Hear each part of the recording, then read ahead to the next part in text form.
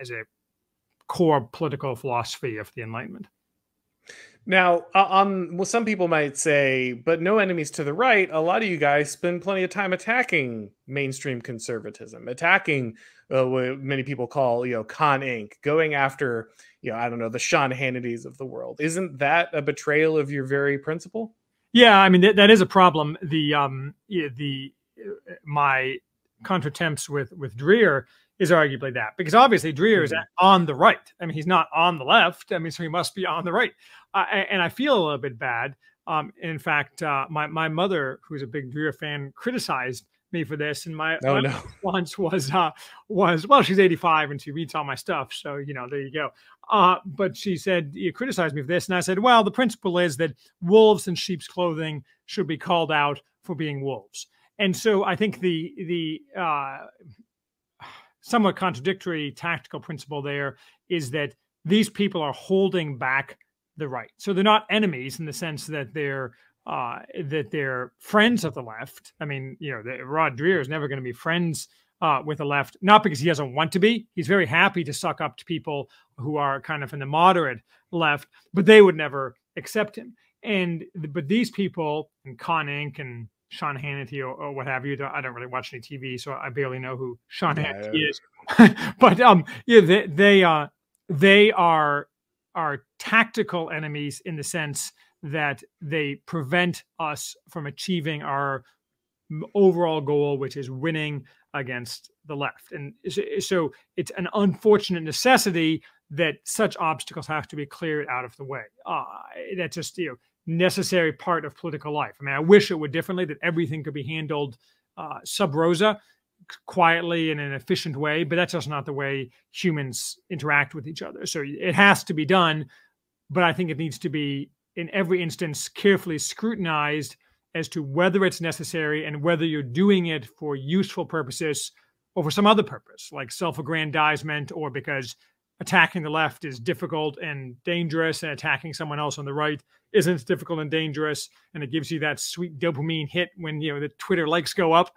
I mean, you have to consider why you're doing it, but sometimes it just has to be done.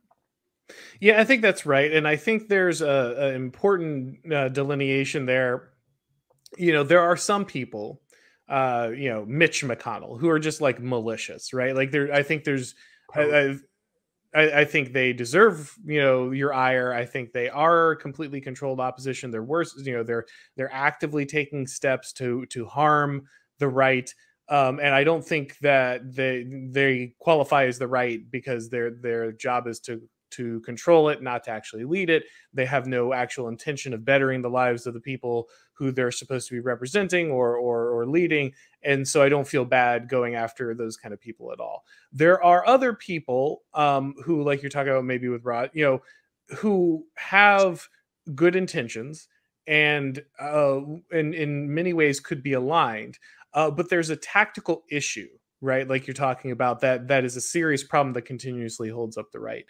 And if you just let it sit there, then it's a serious problem. And in those cases, it's better, if possible, to come alongside and make it a teachable thing, rather, even if it's public, rather than maybe a direct attack on intentions. Which I think, I don't think you made any attack on intentions there, but I think that's really important for people, because the more I run into these people, the more I interact with a lot of these people, the more I am surprised how many I think genuinely just don't understand the problem. Like, it's very easy, I think, maybe from some kind of our corner of the internet that's been a little more on the edge of kind of the theory stuff and what's going on, to say, oh, everyone like this is just completely controlled opposition. They're disingenuous. They're just grifting, blah blah blah blah. And fair. There are people who do that. I'm not saying there aren't, but I'm just saying you'd be surprised at how often in those interactions people just genuinely didn't understand a misstep they were making, and how a correction from someone who has the right ant smell, who is on side, is actually very useful and is actually taken on board for those people when they feel like it's coming from the right place.